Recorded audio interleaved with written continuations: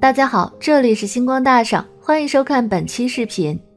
接下来就为大家介绍6位 TVB 丑帅男星，他们的气质胜于相貌，越看越顺眼。而随着岁月的流逝，他们的境况迥异，有人与同性出双入对，有人入赘豪门成富豪。1. 林保怡。林保怡属于第一眼很普通，第二眼就让人沉迷的类型。虽然她的脸上没有明显的短板，但是略显老成，再加上稍高的发际线，林保怡不算是传统意义上的帅哥。不过男人的帅重在气质，容貌只是加分项，林保怡的气质就胜于相貌。1996年，林保怡在拍摄《1号皇庭》时被监制邓特希相中，出演了《见证实录》。在《见证实录》中，林保怡演了爱在心口难开的警探曾家园，而陈慧珊饰演了理智大于感性的女法医聂宝言。他们都不是第一眼俊男靓女，但他们的气质偏偏让人沉醉。从那以后，林保怡就成了职业剧一哥。可最近几年，林保怡变得相当低调，几乎很少出现在荧幕之上。他首次担任监制并且主演的港剧《叹息桥》播出时，罕见现身宣传。在这之后，林保怡恢复了潜水状态，没有接拍任何一部剧集，也没有出席任何一个商演活动。不过，林保怡却被媒体拍到了与一名长相帅气、身材健硕的阳光男孩一同共进晚餐。吃饭时，两人有说有笑，看起来关系密切。其实约人吃饭是很正常的一件事情，但林保怡的性取向为同性，而且这个传闻已经传了很多年了。多年以来，林保怡一直对外宣称处于单身的状态，没有结婚，没有谈女朋友，所以外界对她的感情生活一直都非常好奇。这次她突然带着一名陌生的年轻男孩共进晚餐，而且举止亲密，似乎很难不让人想入非非。不管怎么说，林保怡的确相当有魅力的。虽然她的身材不算高大，五官也不是特别精致，但她身上就是有一种神奇的魅力。每次看到她演的电视剧，都会觉得她还是那个不可替代的荧幕男神。2. 欧阳震华。欧阳震华肯定不能算是靓仔，他的长相只能说是普普通通，圆圆的脸蛋加上略塌的鼻梁，可他却能在竞争激烈的 TVB 成为收视福星。欧阳震华毕业于 TVB 第11期艺员训练班，与周星驰和梁朝伟是同期同学。因为相貌不佳，他出道近10年一直都在跑龙套，直到1992年，欧阳震华参演了《1号皇庭》才走红。此后，欧阳震华时来运转，他的戏一部比一部火。欧阳震华虽然不帅，但憨态可掬，风趣幽默，非常有观众缘。他的表演也十分接地气，很有辨识度，可能这就是他能从俊男靓女中脱颖而出的原因。去年8月7日，有媒体曝光一组欧阳震华为妻子庆生的照片，这些照片引起了网友持续热议。据悉，最早爆出这组照片的是欧阳震华妻子的好友，同为香港艺人的梁思浩。他在社交平台上晒出自己与欧阳震华夫妇的合影，并发文祝福傅杰贤生日快乐，而傅杰贤正是欧阳震华的妻子。他曝光的照片中，欧阳震华亲密地搂着妻子傅杰贤的肩膀，他的穿着十分休闲，身上穿着藏蓝色 T 恤，外搭黑色夹克衫，头上戴着一顶黑色渔夫帽，脸上也架着一个黑框眼镜。虽然欧阳震华已经60岁，但这样的打扮令他看起来倍显年轻。妻子傅杰贤的打扮风格却和欧阳震华完全不一样，她的头发梳得利落整齐，脸上画着美艳的浓妆，身上还穿着一件尽显好身材的黑色蕾丝连衣裙，显得整个人干练精致，又透出一丝女人味。在另一张和好友的合照中，欧阳震华的妻子傅杰贤举着香槟出镜，手上硕大的钻戒闪闪发光，非常引人瞩目。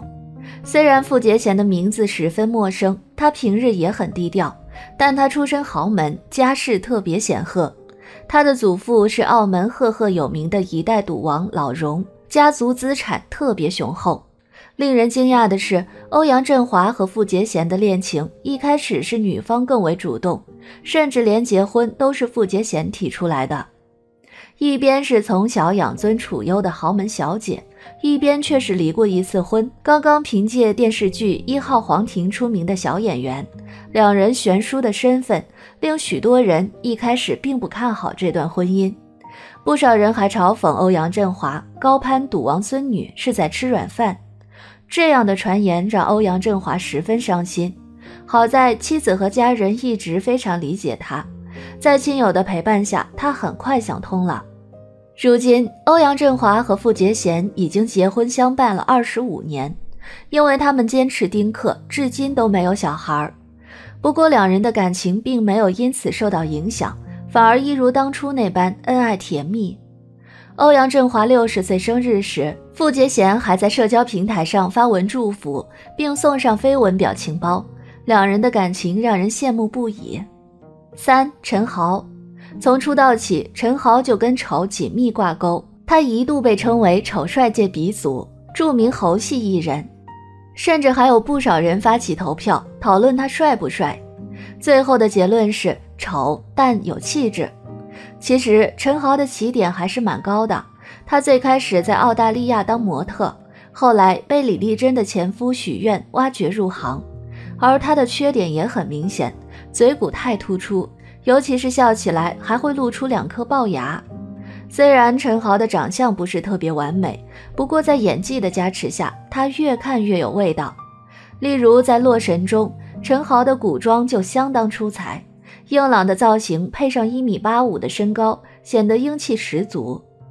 中年之后，陈豪蓄起了胡须，有了胡子的加持，很好的掩盖了他嘴部的毛病，更加凸显成熟男人的魅力。陈豪自2000年加入 TVB 以来，主演了许多部收视冠军剧集，他的演技也得到了一致好评，他更是夺得万千星辉颁奖典礼最佳男主角。除了事业一帆风顺，陈豪的婚姻也让人羡慕。他和妻子陈茵美于2013年结婚，夫妻两人3年时间就生了3个孩子。自从有了孩子后，陈豪大幅减少了工作量，他和妻子都鲜少露面。但从2020年起，陈豪又开启了工作模式，为观众带来了《驼枪师姐2021》《白色强人2》等影片。4. 黎耀祥。黎耀祥算是大器晚成的代表，他出道很早，但因为相貌普通，跑了好多年龙套。不过他还是很有追求的，一直在苦苦磨练演技。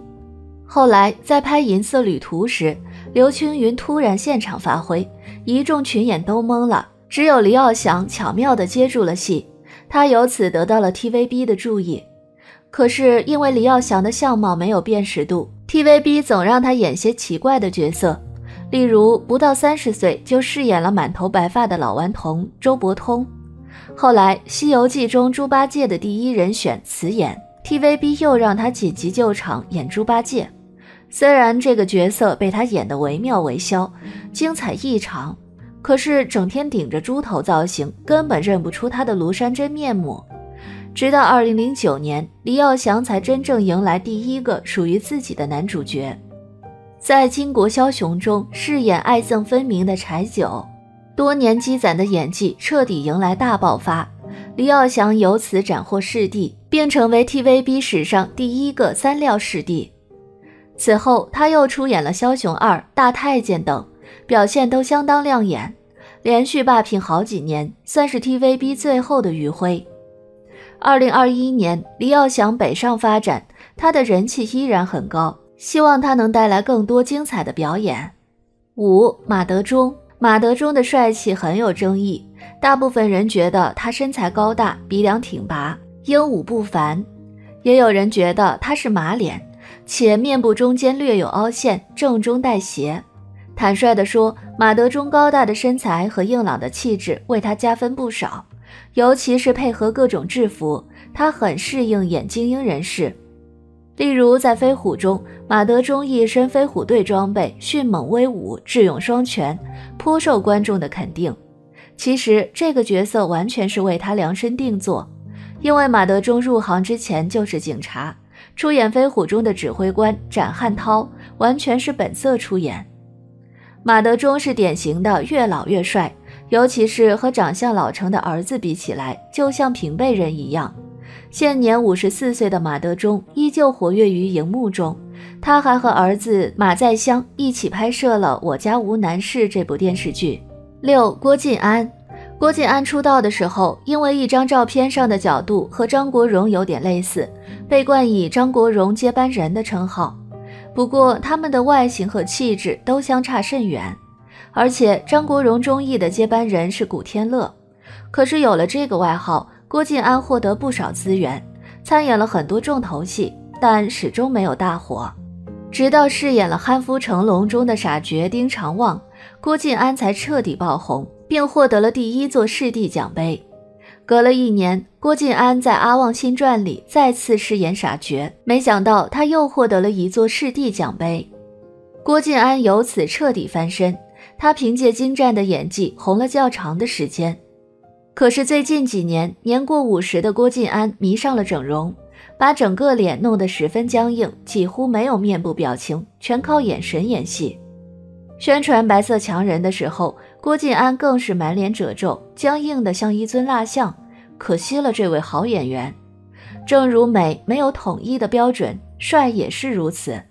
对于这6位各种特色的男神，他们的气质和实力远比长相重要。现在的电视剧都是帅哥美女外加工业糖精，一群顶着逆天颜值的人动不动亲亲抱抱举高高，弹幕里齐刷刷好甜好甜。而 TVB 的演员似乎是一股清流，有的演员跟帅一点关系都没有，甚至可以称为丑男，可他们就是能让观众忽略他们的长相，沉浸在他们塑造的角色里。接下来大家就一起来看看香港的6大丑男吧。1. 林保怡。林保怡属于第一眼很普通，第二眼就让人沉迷的类型。虽然脸上没有明显的短板，但是他的五官略显老成，再加上稍高的发际线，还不足以称得上是传统意义上的帅哥。不过男人的帅重在气质，容貌只是加分项，这一点就不得不佩服 TVB 的选角眼光。林保怡最绝的正是她身上的气质，演起戏来总给人一种苏感，特别是扮演一些精英角色时，这种气质就格外凸显，称得上是矜持有型的港圈男神。1996年，林保怡在拍摄《1号皇庭》时被监制邓特西相中，并且一口咬定要让隔壁明珠台的一个天气预报女主播陈慧珊当女主。第2年，见证实录横空出世，瞬间将陈慧珊和林保怡捧为一线。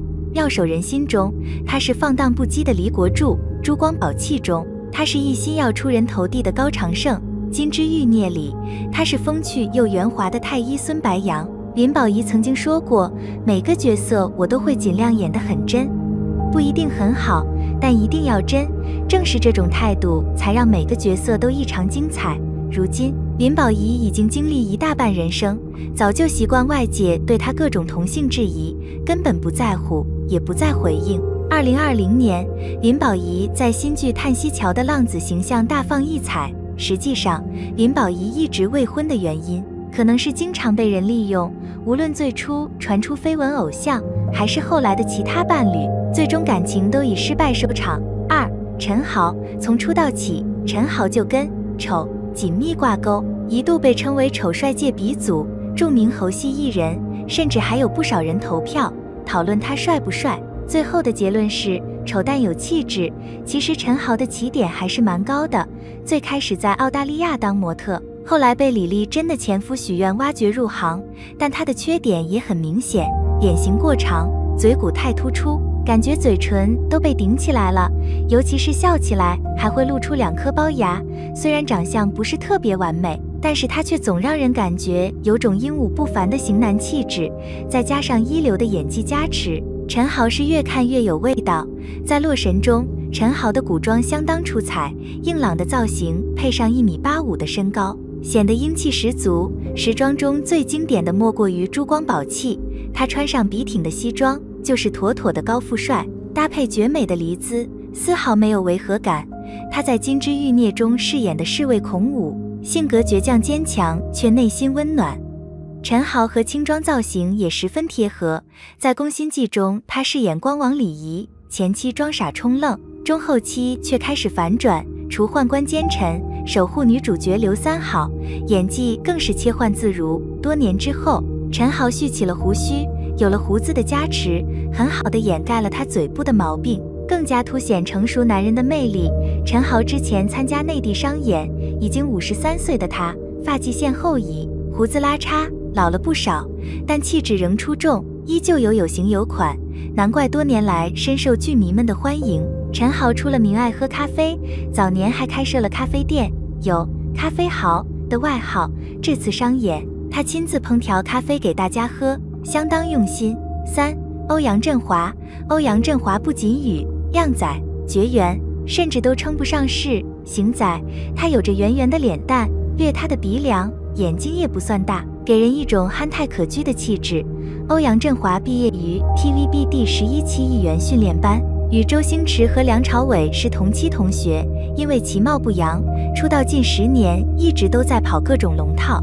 直到1992年，欧阳震华抱着再不成功就转行做服务生的想法，参演了1号皇庭。这部剧本来放在周末的凌晨档，结果莫名其妙的火了。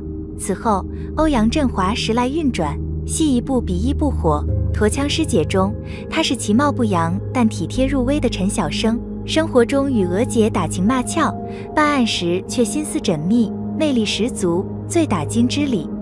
他是不拘小节的驸马郭爱，与关咏荷组成欢喜冤家，搞笑温馨的剧情至今让人难忘。而最经典的代表角色莫过于《洗冤录》中的宋慈，他饰演的宋慈胆色过人，观人于微，无论是发迹前的落魄，还是成名后办案中的明察秋毫，都让人拍手叫绝。这部作品也堪称古装刑侦剧巅峰之作，人物角色超级经典。